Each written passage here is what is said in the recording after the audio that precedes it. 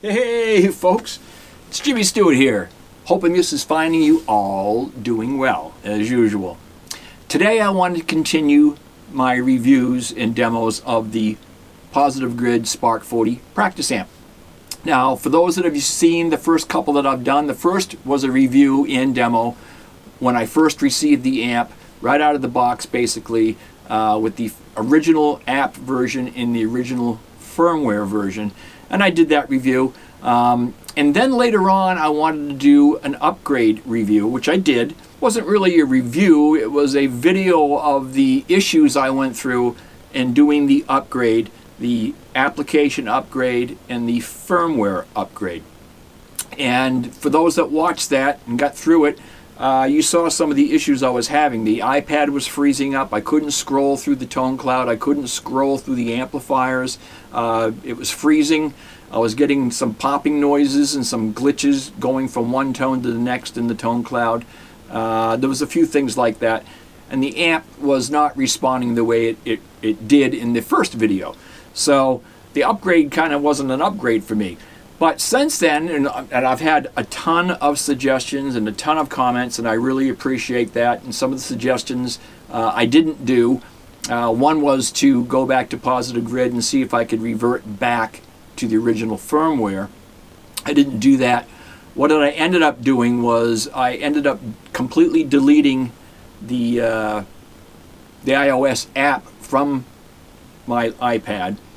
And then I took the amp and plugged it back into my Windows 10 computer and reapplied the firmware patch. I just don't know if it didn't properly take the first time or what, but I did it and it came out and it said the firmware was upgraded and it was successful. So I don't know if that fixed anything, but when I reinstalled the upgraded app, it seemed to clear it up. It's not glitching anymore. I'm not getting the freezing of the iPad as I did in that particular video, and I'm not getting the loud pops and noises and howls when I'm going from one tone cloud patch to the other. That seems to have cleared that up as well. So today I'm going to go through some of the other aspects of the amp that I wanted to talk about.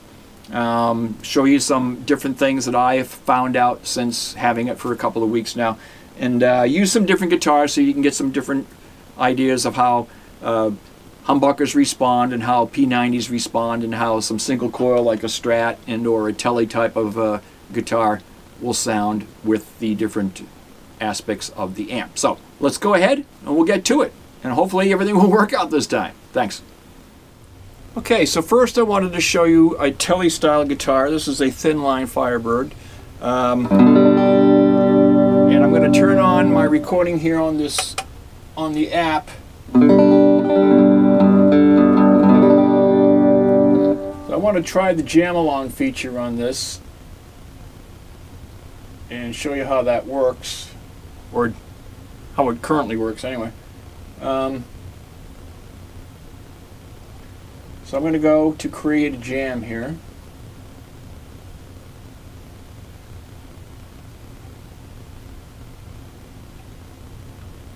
I'm going to use the new girl, Sharon.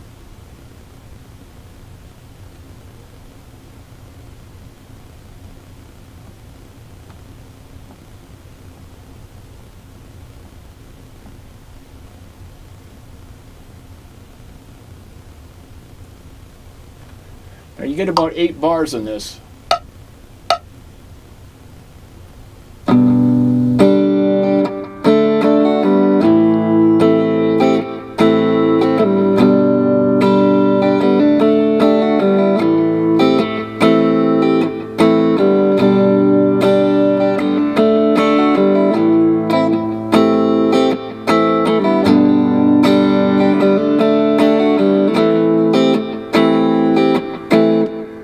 Let's see what it does.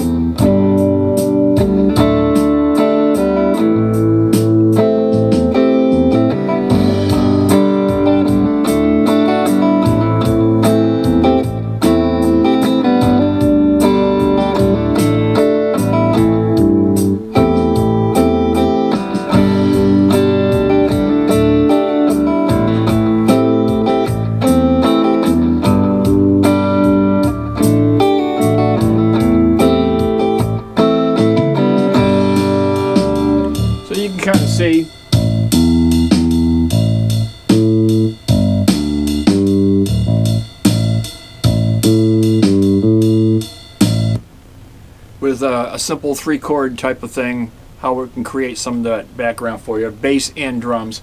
I'm going to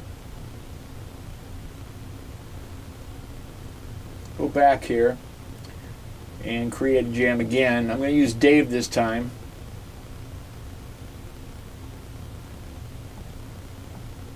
I'm just setting a tempo. Let's start with him.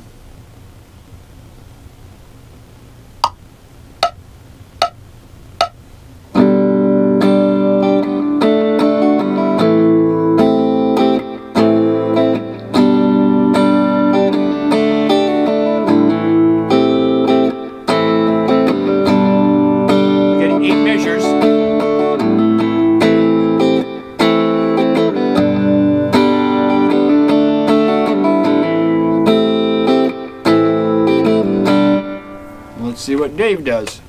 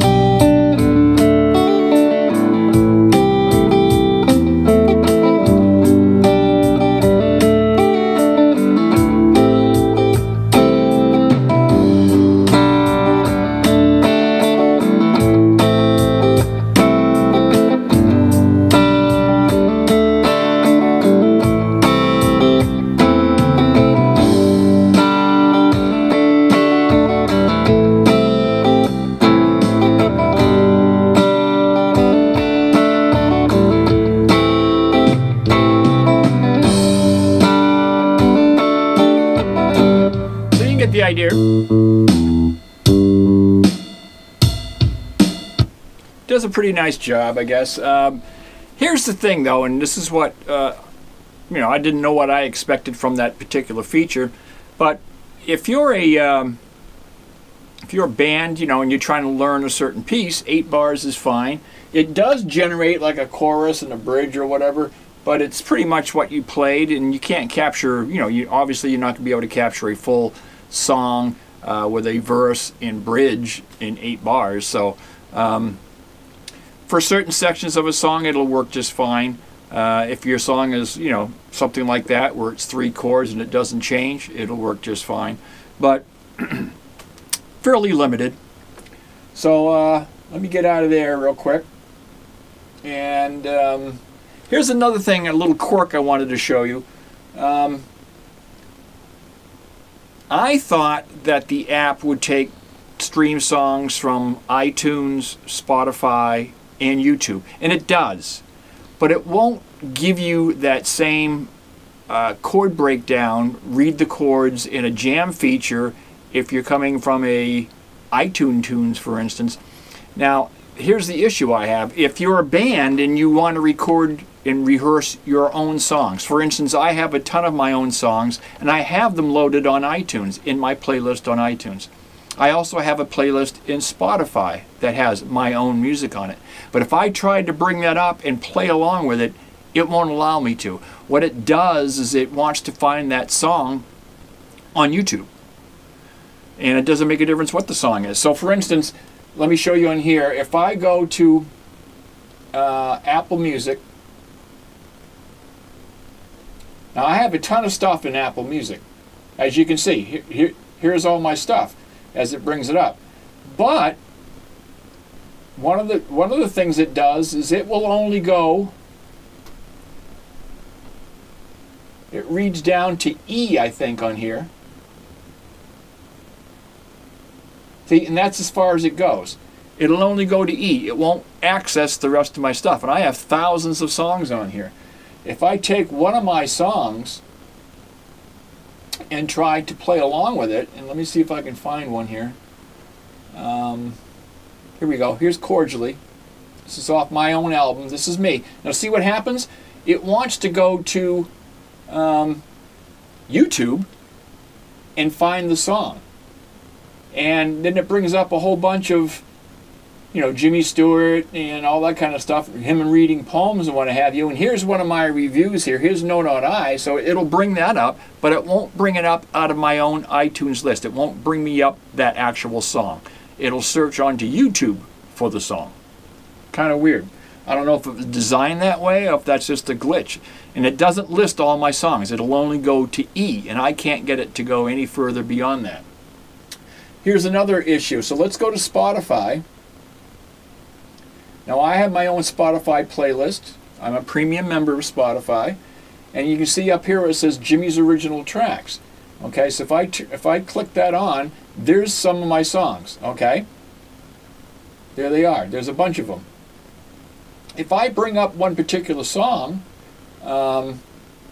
let's just grab, it doesn't really make any difference, but let's try Cordially again. So let's go to Cordially. Okay, so now it's bringing up my album cover here, Cordially, but I have no idea where this is from. I'm pretty sure if I try to play that, that's from YouTube. And it's not even my song.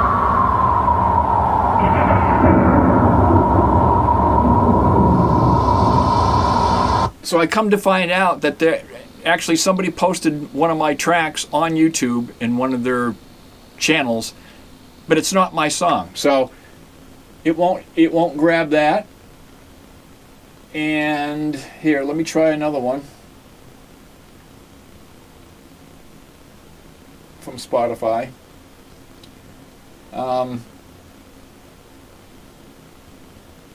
Let's just try another. Here's another one. All Gone off of one of my albums here. So let's select that one and import it. And again, it tries to read YouTube, so it's giving me the Jimmy Stewart, the actor, reading poems. It's giving me Cordially. It simply won't bring it up. So I wanted to show you that. I don't know if that's going to be fixed or if it was ever intended for that. So it seems to me that the only thing that it will stream and analyze the music for at this point is YouTube stuff.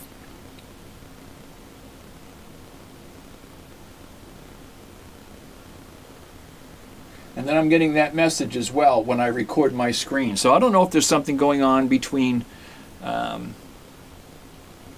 Apple's iOS and this iOS, but if I take the screen recording off, that sync error goes away. So I'm not sure. Let's go back to the amps here, and I'll give you just a couple of other tests with a couple of different guitars. Okay.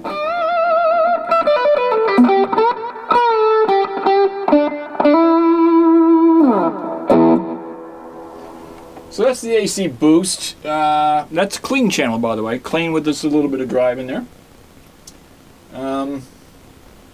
Let's go to the tone cloud.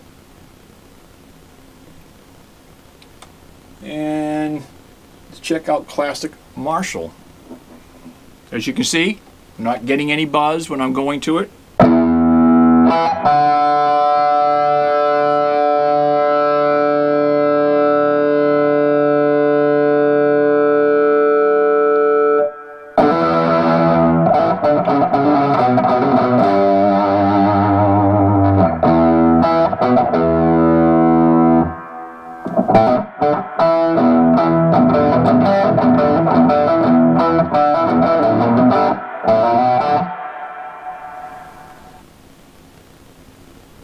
This is a Gilmore.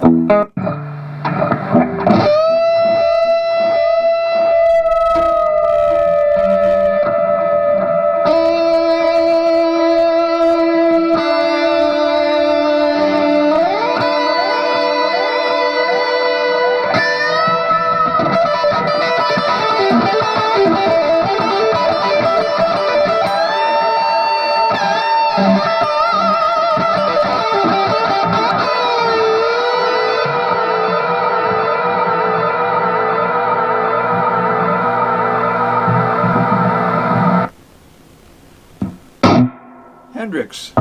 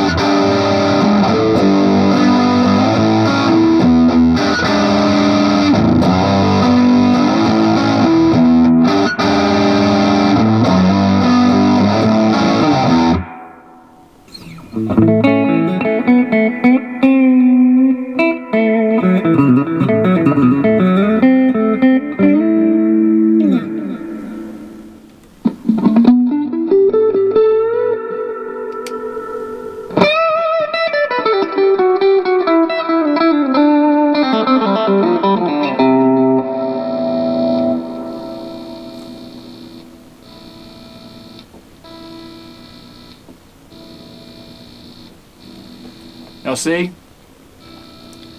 this is the most expensive guitar I own. This is a custom shop Fender 2005 NOS from a 65, and I'm getting a little bit of noise through that, so this is showing you the pickups. Now I have it on a high gain AC30 boost amp, but still.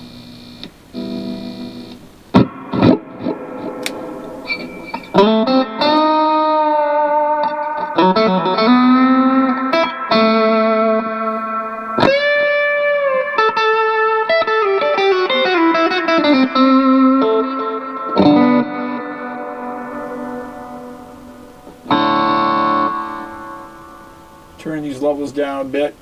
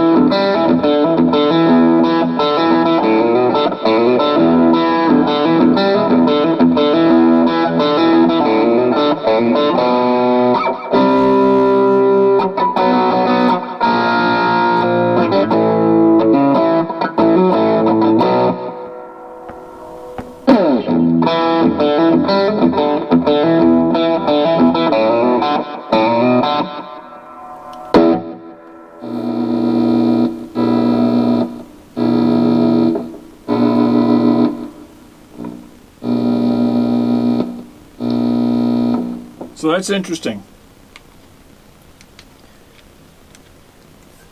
Okay. When that drive goes away, it clears it up quite a bit.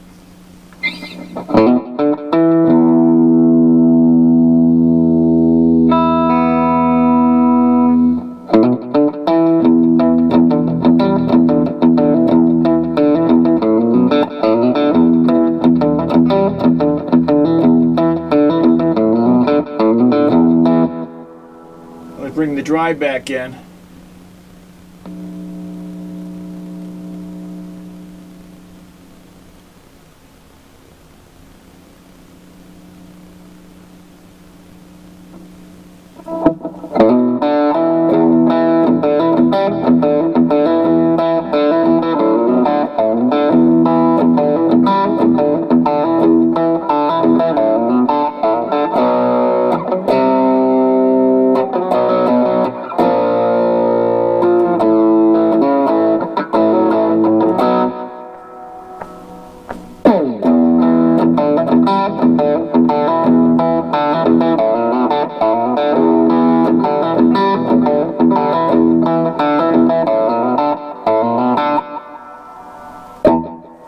I like the P90s with it the best so far. I mean, I honestly do. I think the P90s sound really good with it,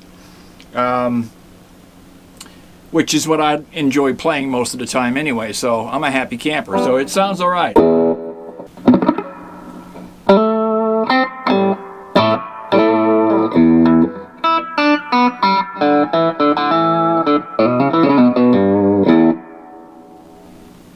And I'm not getting a ton of noise, which is good.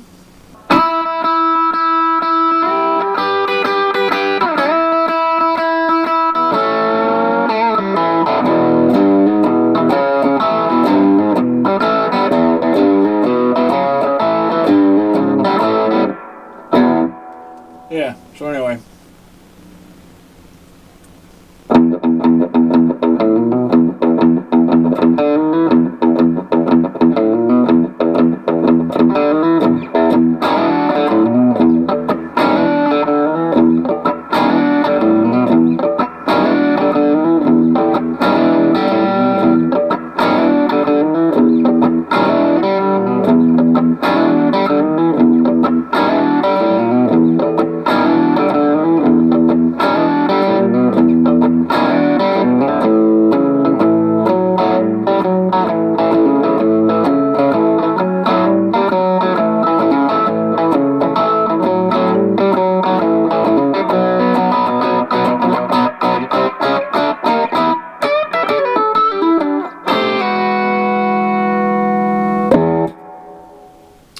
some folks were talking about and discussing the fact that, you know, they wanted to take this out and actually use it like a gigging type amp, you know.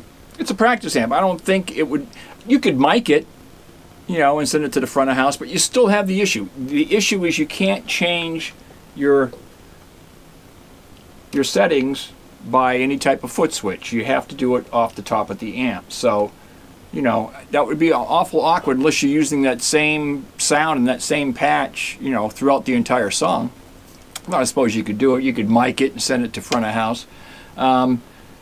People are talking about sending the headphone out to an external speaker cabinet. Well, it's a headphone amp that's in here. It's not driven by this switch that's on the top of it, by the way. That's just for Bluetooth. The headphone volume is off the regular volume controls. And when you do plug a headphone into it, it does disconnect the internal speakers. So let's give it a try and let's see if that'll actually work. It's not going to work. I don't have a powered speaker cabinet, so I'm going to send it to my 15-watt stage right monoprice there, and just to see if it works. So let's give it a try. I'm going to use just a standard 3 mini plug stereo, going from that stereo output into the input of my monoprice, and let's see what we got here.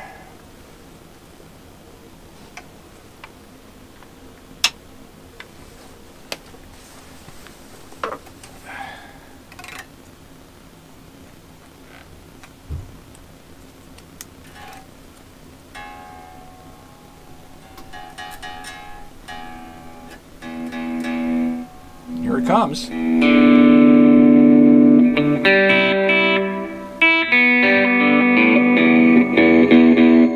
Now that's coming out of this amp now.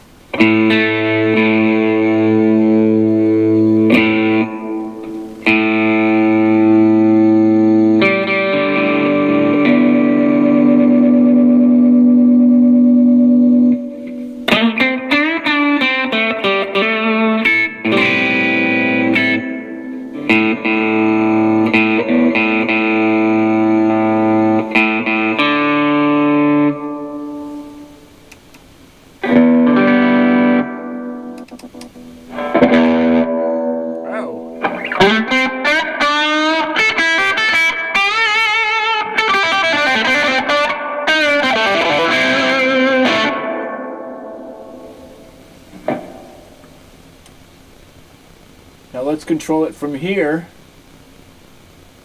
Let's drop it down. Let's see if we can get a clean sound out of it at least.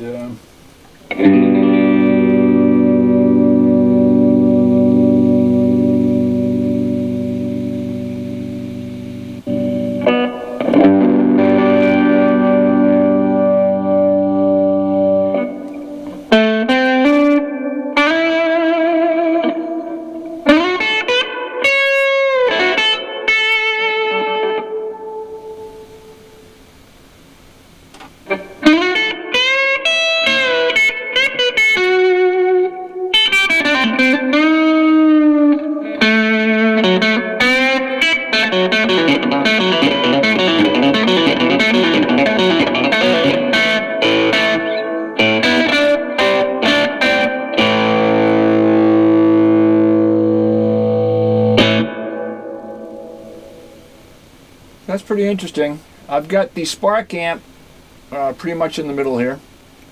Master at about 6.5. No modulation on, no reverb on. Output about 50%, right around 5.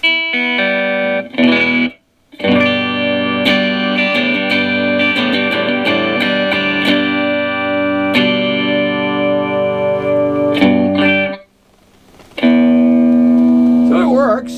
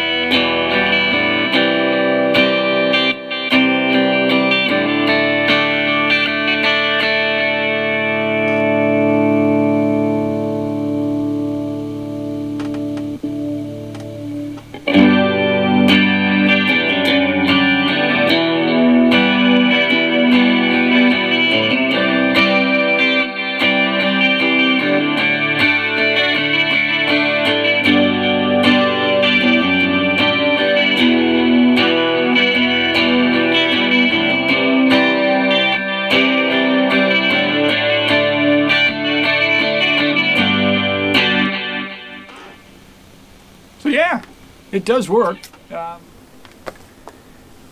So that part of it works too. Now I guess if you have a powered amp or a powered speaker cabinet, you could plug it into that and just use, you know, the controls from here. I was using dual controls there. Makes it a little bit more complicated, but I guess you can. Guess you could do that if you wanted to. Well, it still doesn't negate the fact that, you know, you're going to have to figure out a way, or hopefully Positive Grid will come up with a way to utilize their Bluetooth foot switch. I think it's a BT4 or something like that. If they can incorporate that into this, I think that would be a huge step as far as playing it for more than just, you know, just practice. Might be very viable. We'll have to see what Positive Grid decides to do. So I don't want to take too much of your time today, folks. I just wanted to go through those last couple of things to see if they actually worked, show you some of the quirks that is going on with the app itself. It's fairly limited in that jam along feature. You know, it will play the chords. It will digest what you're playing, and then give you a bass and drum backing track. But it only takes, you know, the sample is 8 bars, so you couldn't practice an entire song. At least I don't know how to figure out if you could do that. You'd have to do it in sections. And then, you know, it's pretty good at that. It is good at the jam along feature, which I showed you in one of the other videos. There's a ton of those things out on YouTube and what have you. So it does a good job with that, for just playing along with songs that are as backing tracks. So it does a nice job of that. I can even give you one. Let me give you one just to...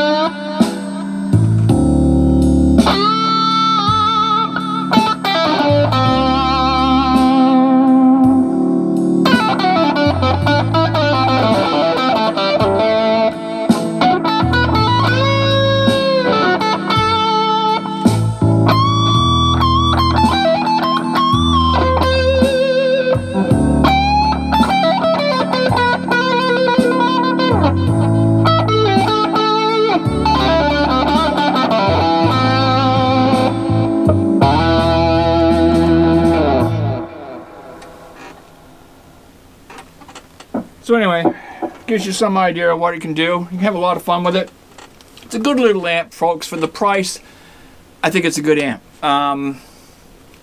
Yeah, you got to iron out just a few of the software issues. They have to iron out their delivery times. It's still taking, from what I'm hearing from other people, it took me 6 months. It's taken other people around the same amount of time, 6 months to receive it.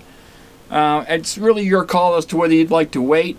I'm hoping and I'm thinking that the time frame for delivery of the newer amps would be quicker. But with all the weird things going on in the world right now, I don't know. You know, it depends on whether customs is behind, and I believe they are out in California on the West Coast. How long it's going to take. They do send a shipping information. They'll send you a shipping notification once it ships from overseas. So you've got that time frame to get to the West Coast. You've got that time frame for it to clear through customs. You've got that time frame to get it to FedEx, and then FedEx to get it to you, depending on where you currently live. So that's about it for today. I'm going to leave it at that. It's the Spark 40 from Positive Grid. They've got a lot of bad press recently. I dogged them a little bit myself, only because that wait was a long one.